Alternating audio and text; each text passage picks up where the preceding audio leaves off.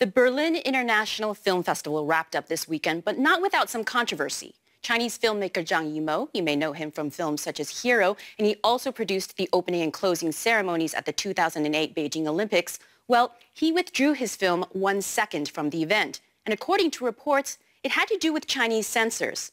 The film is set during China's brutal Cultural Revolution period. Back in 2017, Beijing passed new laws regulating its film industry, stating that movies must, quote, serve the people and socialism.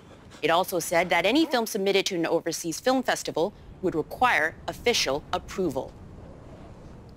Chinese artist Ai Weiwei also says he's been targeted by Beijing's film censors. It relates to the Cities of Love film anthology. He was invited to direct one of the episodes in the new Berlin I Love You, but he found out that his contribution was cut. This is part of his statement.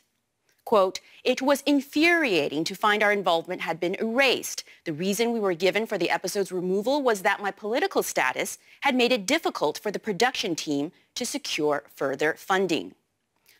Ai Weiwei spoke to DW about these allegations and in an exclusive also told us about why the film was not considered for the Berlin Film Festival.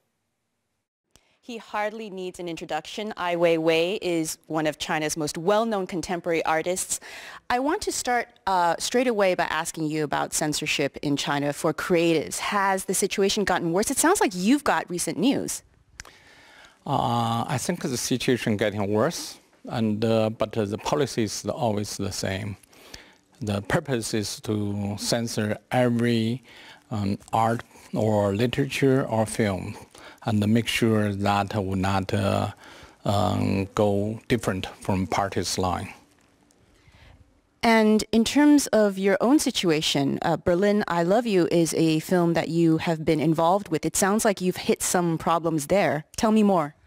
Yes, recently I learned that this film, Berlin I Love You, has visual my episode.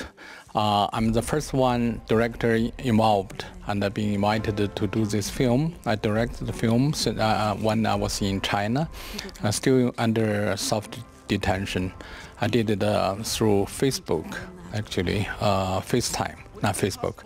But my son also played a role in the film. So that film has been using as a promoting for the film Berlin I Love You. But recently I found out my name is not on the list. So I asked the producer and director. They gave me the answers quite surprising.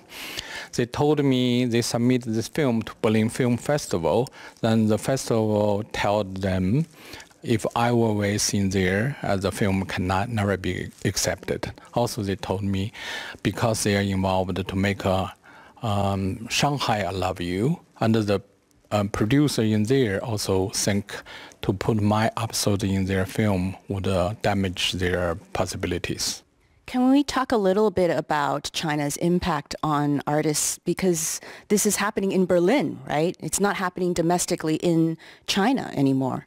I think it's a very important point. China has become much more powerful and globally plays a major role in politics and economics.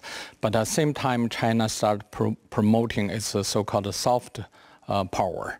That means China has been very effectively use their own ideology to apply in West universities, scientific laboratories, and now you can clearly see in the entertainment and in this kind of industry. So what happens in the top industries of festivals, I think they all under Chinese influence, and the censorship is there, and I think the West collapsed with Chinese censorship in that sense.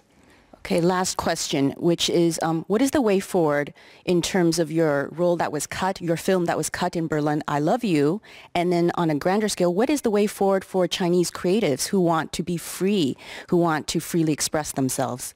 I think it sends a very strong message, but a very very dark one, because young people would never even imagine they can pass this kind of hard censorship. If you are a filmmaker, it's very hard for you to get permission to film in China, any film. If someone like Zhang Yimou can face this kind of problem, if someone like me can be facing this kind of dramatic situation. So think about the young artist.